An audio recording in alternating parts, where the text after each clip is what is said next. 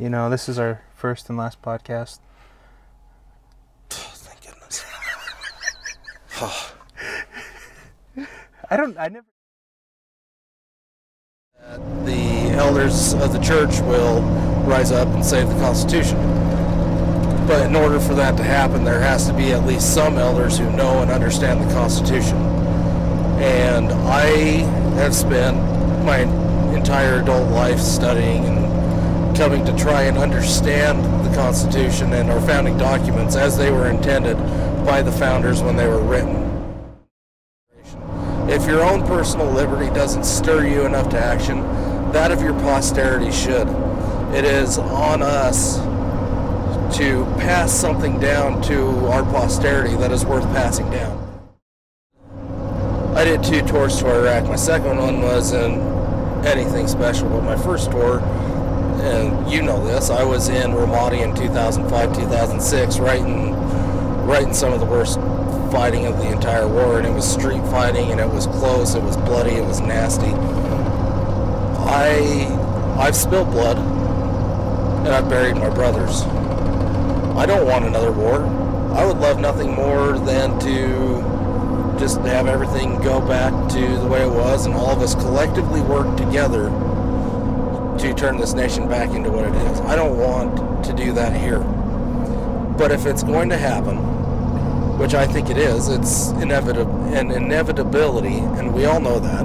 It's a prophecy.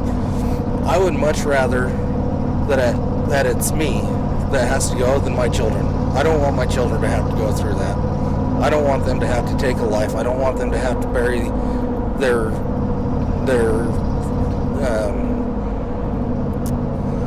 the other people that they're fighting with, because that is, according to Lieutenant Colonel Grossman, losing one of your comrades in arms. That is the second most painful loss that you can endure, next to the loss of a child. I would much rather it be me that has to fight than my kids, because I know how ugly it is. I know how ugly a civil war here would be, because the establishment and the media has done a wonderful job of turning the pre-pandemic, everybody hates the government, is starting to turn against them, to really just turning us against each other. Yeah. And we can all see it, but nobody will put the pieces together.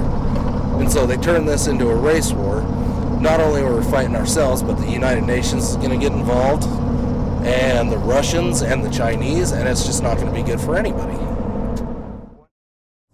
Yea, behold, if I do not fear your power, nor your authority, but it is my God whom I fear, and it is according to his commandments that I do take my sword to defend the cause of my country. And it is because of your iniquity that we have suffered so much loss. And then 29 says, behold, it is time, yea, and the time is now at hand, that except ye do bestir yourselves in the defense of your country and your little ones, the sword of justice doth hang over you, yea, and it shall fall upon you, and visit you, even to your utter destruction.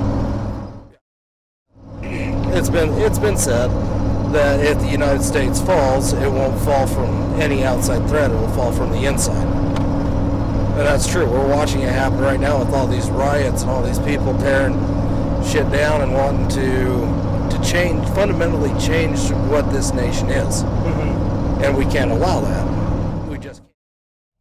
Well, as a society, we've turned fear into a virtue.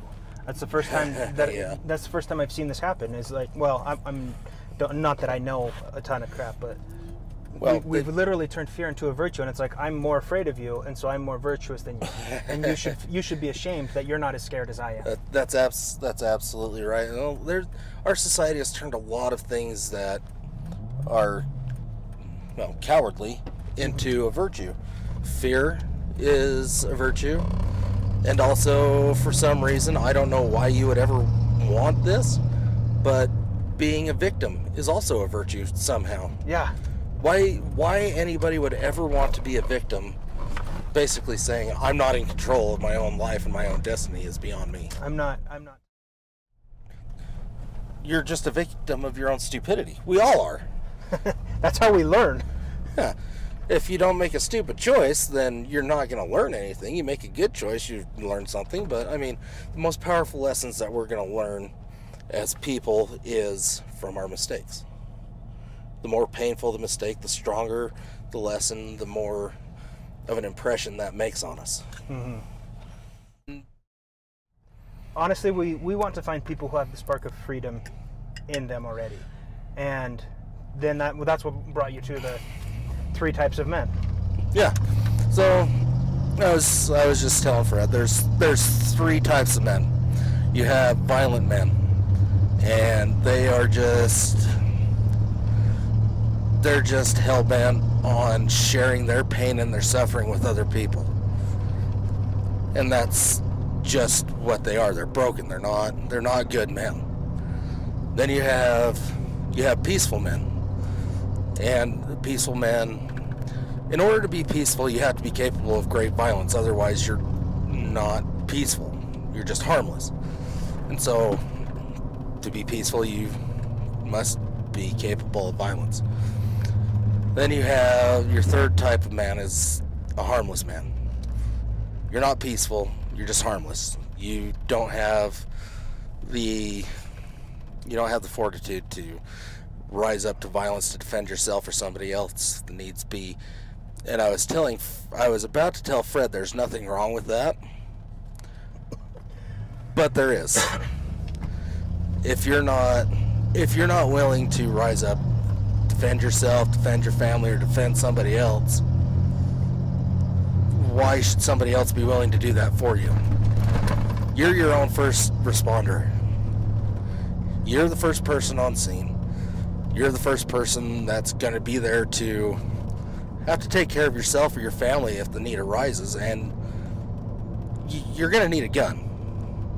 If you're an American. If you live in another country, that sucks and you should move here. Well, legally. And then you should assimilate yourself to our culture. One of the things that really gets me is, like, it's very easy to think, oh, we're in this there's a lot of great people, there's a lot of good people around us, and then you have this safety net where you don't have to act. You always assume that, oh, someone else will take care of it, someone else will fix the problem. But you look at, spend any amount of time looking at some of the riots that have been going on for the last 3 months.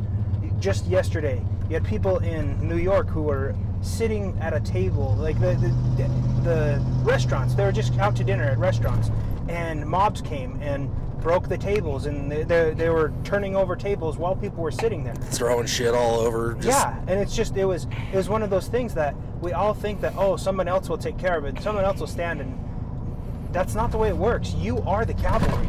There's no other cavalry coming. It's you, and you have to stand up, and you have to first be prepared to, like what you said about the peaceful men.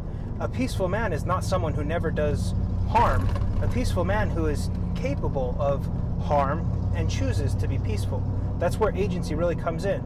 You're not exercising agency if you make yourself incapable of harm. If you make yourself unable to hurt something or someone else to protect those around you. And the thought comes to my mind with my kids, like with spankings and stuff, A lot of parents are like, oh, you gotta be really, I don't know, there's a lot of diverse ways of thinking about raising kids. But when I give my kids a spanking, I don't enjoy it. I don't do it out of anger. One thing I remember from my dad, when I would get a spanking as a kid, it was never something that my dad did impulsively. It was always, put your hands against the wall, you're getting a licking, Are you saying he wasn't laughing maniacally as he whooped your ass? No. Your butt? Well, here's the thing. One time I remember we tried using pillows, sticking them in our pants, and he caught that.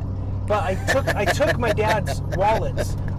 He had a few wallets in his closet, and I put one in each of my back pockets, and he didn't notice a few times. I felt bad about it, and so I told him about it. And so I got like 2 spankings after that, Awesome. One for each wallet. Yeah, but it totally worked. But I guess coming back to it, when it's like, when my kids do something wrong and they need to be punished, and it's not like if I can fix it verbally, and I can tell them and teach them verbally, and they can learn a lesson verbally, that's how I choose to do it. Yeah. But when they can't learn, especially when they're young, like for instance, if a kid runs out in the street, you can't be okay with that, because the next time he does that, he could be hit by a car. Yeah. They have to have something abrupt that lets them know that is not okay. And a spanking is like, it's not something you enjoy doing, but it just needs to be done. And that's, violence is the same thing. It's not something that you seek out. You don't want to be a hero and go and hurt people. It's just something that has to be done. And if you can't stand up and do it, then you're in that third category of man who is.